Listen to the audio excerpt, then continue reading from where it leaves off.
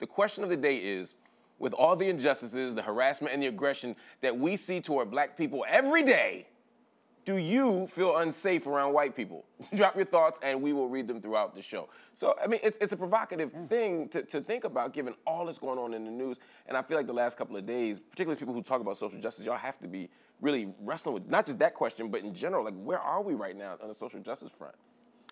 I think that we're at a point in our history that, you know, I'd say for those of us on set, that we haven't seen in our lives in terms of the amount of awareness, the fact that people are constantly talking about these issues. You know, most of us we were raised in, you know, the 80s and the 90s, Mark in the 70s.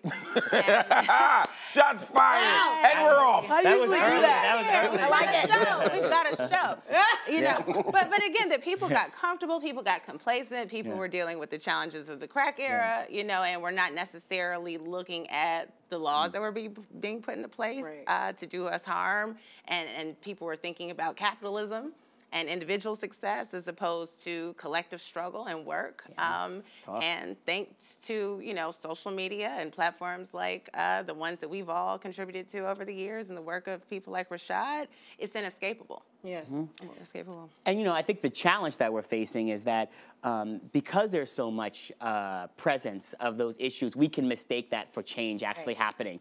Because, you know, something gets so many retweets or it's on the news and people are talking about it, we can mistake that presence for power. Wow. And power, you know, for us at Color of Change, we talk about as the ability to change the rules. Right. And if the rules are not changing, whether they are written rules of policy or unwritten rules of culture, we can be in a position where it almost works against us having all this hyper-visibility around these issues because the status quo can be kind of almost fait accompli. Like we can almost think like, well, there was no justice for Sandra Bland. There was no justice for Trayvon Martin. There was no justice for Mike Brown.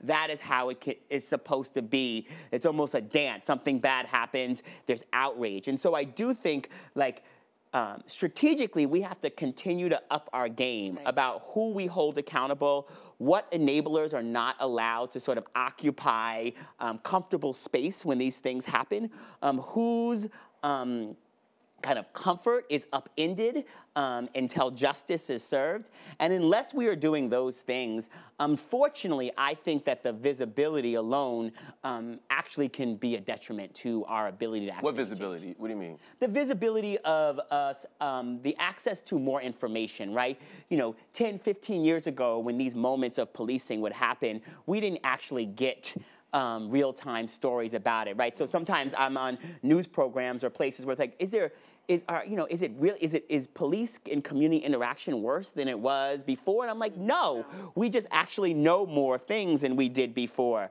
You know, I hear the stories from my father and my grandfather, and even think about like my own upbringing where something would happen and there would be no news about it. There would be no information about it. So yes, because of some of the social media platforms, we've been able to bypass traditional media gatekeepers and go directly to the source. And that type of visibility has helped more people get activated, has helped uprisings happen. But without change and without rule change, the status quo can get baked in and become even stronger. Absolutely. No, that's what scares me, you know, is that we have the illusion of change. Yes. And as the 2020 elections come in, there's going to be a lot more of that. By the way, we have some social media comments coming in. We're going to get to them in a little bit. I want to make sure that everybody, you know, again, answers that question. What does it mean to live in a world where you might actually think that that you're not safe around white people? Right. And to really wrestle with that, because I feel like that's something that we're not allowed to wrestle with as black people. It's that question we don't even raise to ourselves. It's something that I think some of us were raised to think about our safety around white people, and it's not. You know, you've heard old black mamas say things like, don't you embarrass me in front of these white folks. Yeah. You know, and it sounds on its face like, oh, are you saying we have to have a better standard of behavior or decorum when we're in the presence of these people? Are we trying to, you know, humanize ourselves by being respectable? But it's more so a function of what happens when we're disruptive, right, in a space with people who do not recognize or believe in our humanity. You know, how somebody could have the police called on them for, you know, an argument or for doing something that somebody else can do, you know, in public without it becoming an issue, or you're just simply being present in certain spaces, right? The police are going to be called on you. And yes, we've had all these viral videos of that in recent years, but, you know, Pool Park Pamela, or whatever cute name people want to give her, that stuff has been going on since day one. Since there have been police to call on Black people, Black people have had the police called on them, you know? So we've never been safe in the presence of white people. There is an increased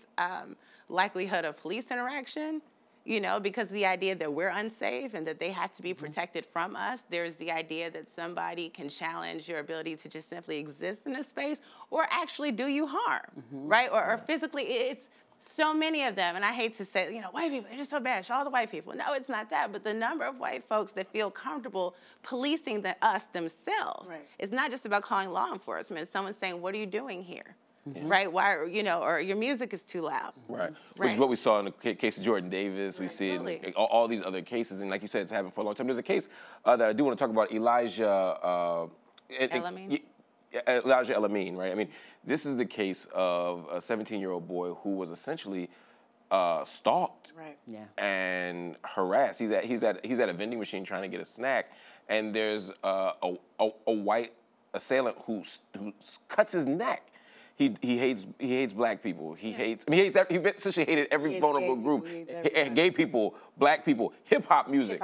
And he decides to just go out and kill a black person.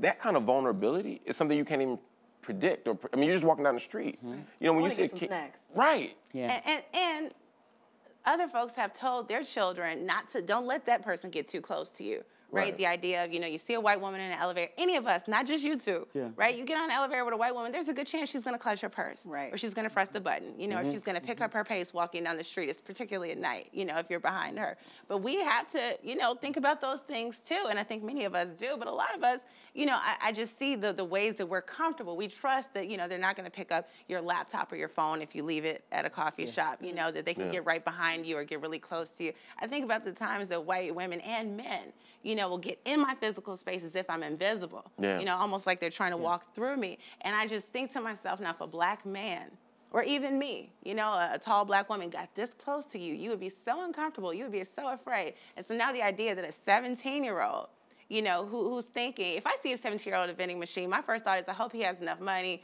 and if for his snack, if he doesn't, maybe I need to reach for my purse. And, you know, you going to auntie mode. I'm going into cool big sister mode, right? And so auntie. Excuse you.